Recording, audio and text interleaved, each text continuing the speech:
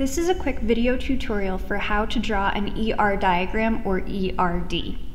These stand for Entity Relationship Diagrams and are sometimes also called ER models. First things first, let's dig into entities.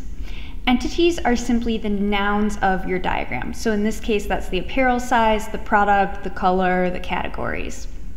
I'm going to show you another example of an entity relationship diagram that uses a different format. Here, entities are still represented with rectangles. So in this case, it's the customer, their mobile phone provider, their login, and the bill. All of those are nouns associated with the system. So the first step in making your own entity relationship diagram is to determine the entities in your system. Using Gliffy, all you have to do is drag and drop your rectangles onto the canvas. It's super easy. One tip for thinking about entities is that each entity in your diagram would have its own spreadsheet in this system that you're building.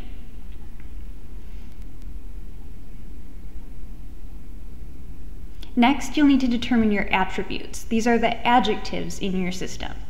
There are two ways to represent adjectives or attributes, and in this case, every attribute is listed out under the entity. You can drag these blocks onto the canvas if you want to use this format, and you just type for each attribute and that block will expand or drop down to fit your full list of attributes. This format is great for saving space.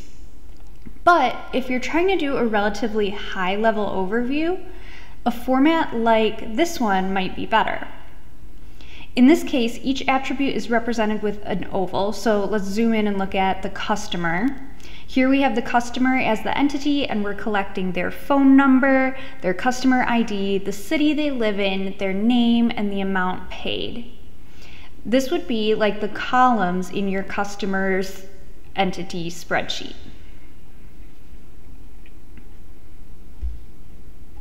So for step 2, you'll simply drag in your attributes as ovals or use that rectangle format that lists them out under the entity. Up here is an example of what it looks like if you're building the first. And then here's an example of what it'll look like if you're building the second. As you can see, this is much more condensed and carries a lot of information in a small amount of space. But this version can be more helpful if you're trying to show someone what information is available and make all those attributes really stand out. Jumping back to this example, now we have to determine the relationships. These are depicted in different ways as well. In this example, the relationships are simply shown by lines. In our other example, however, you'll see that each relationship has a diamond. So if you're doing this more blown out version, you're going to drag in diamonds to document what interaction is taking place between each entity. In this example, you can see that the relationship or the verb happening here is orders. So what this diagram tells us is that we have the customer, we're collecting this information about the customer, and they order a ticket. Then we collect this information about the ticket. Over here, you have the ticket and then all the information about what you're storing.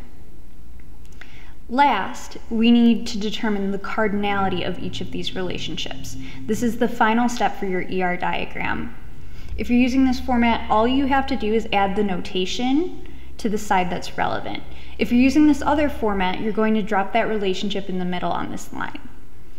That notation is relatively consistent across entity relationship diagrams. We'll zoom in over here so that you can see. So for 0 or many, you can see that we have this little circle that looks like a 0 and then this pronged thing that shows many. 1 is just a vertical line, so here's 1 or many, 1 mandatory, sometimes called 1 and only 1, a simple 1, 0 or 1, and then many. So again, this notation just kind of looks like exactly what it represents. What all that looks like in practice is simply dragging these guys out,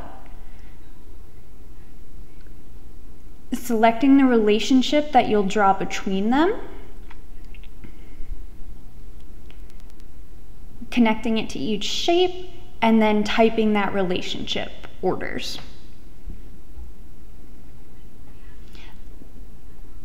That's everything you need to know to make your own ER diagram in Gliffy. And then this sounds obvious, but have someone else check your work. So what's happening is you have all these nouns, which are the entities, the adjectives, which are the attributes, and the verbs, which are relationships. That's basically everything you need to make a complete sentence. If you know how to read an entity relationship diagram, you should be able to easily jump between entities and say, yep, the customer purchases the phone.